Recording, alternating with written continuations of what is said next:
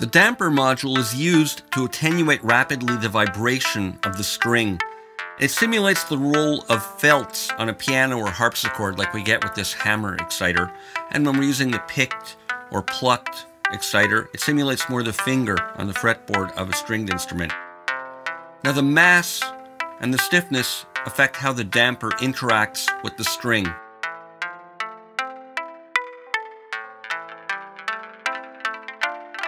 So we hear the bouncing. Now we can modulate this via key tracking. As I dial this down, we hear the inharmonic effects of the heavier mass on the lower range.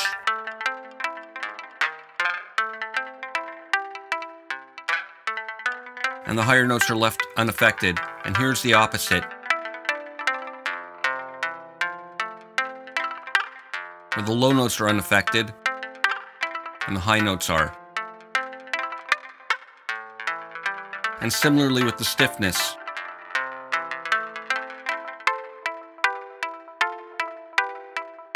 The high notes are unaffected, and the low notes have the bouncing effect. And here the high notes will be affected. The low notes are unaffected.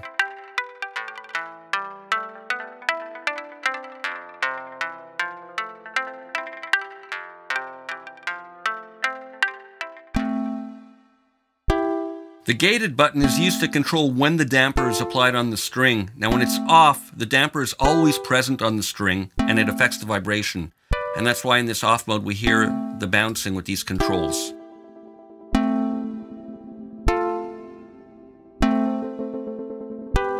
And then this damping knob affects the ability of the damper to absorb energy from the string.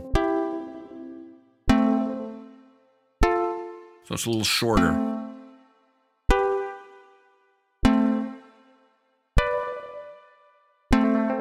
Now let's dial these down, and I'm going to engage gated, and when it's on, the damper is only applied on the string with the note off message, and we receive note off messages as we increase the velocity. And this is used to affect the velocity at which the damper is applied and released from the string.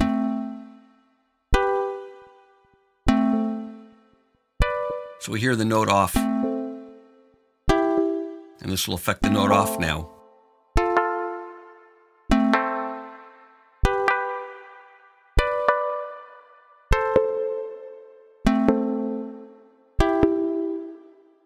And we can modulate this note off effect via key range as well. Here we hear a more pronounced note off on the lower range. And here we hear it more pronounced on the higher range. And then we can combine this with these other effects. And use this to control the amount of bouncing.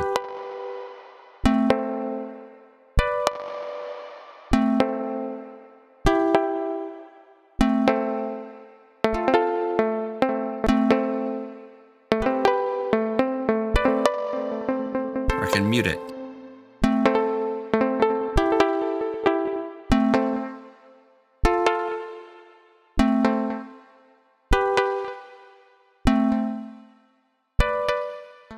Or let it ring out longer. And again, modulate by key range.